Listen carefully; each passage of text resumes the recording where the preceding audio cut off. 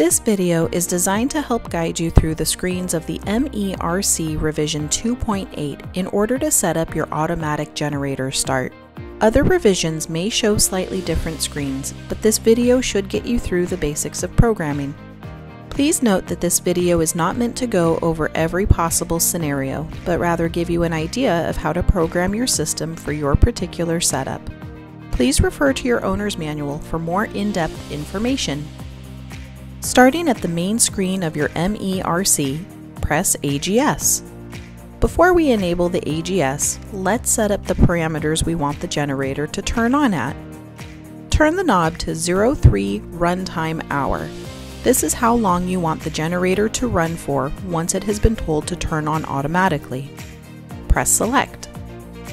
Turn the knob to adjust this setting to your specifications. Press Select to save. Turn the knob to 04 start temp. This is a setting you would use to turn the generator on based on higher temps, for instance right before an air conditioner is about to come on. By default, this setting is turned off. Press Select to edit the gen run temp. Turn the knob to adjust this setting. Press Select to save your setting. Turn the knob to 05 start volts. This is the battery voltage that the AGS will start on. Press Select to edit this setting. Turn the Select knob to adjust your start volts. Make sure this voltage is higher than your low battery cutout set point. Press Select to save this setting. Turn the knob to 06 set time. This is where you can set the clock so the system knows what time it is. This is only important if you are planning on utilizing the quiet time feature. Press Select to set this time. Turn the knob to adjust the hour of the day. Press Select. Turn the knob to adjust the minute of the day. Press Select. Turn the knob to switch between AM or PM. Press Select to save. Turn the knob to 07 quiet time. This setting is only if there is a certain time of the day that you don't want the generator to turn on.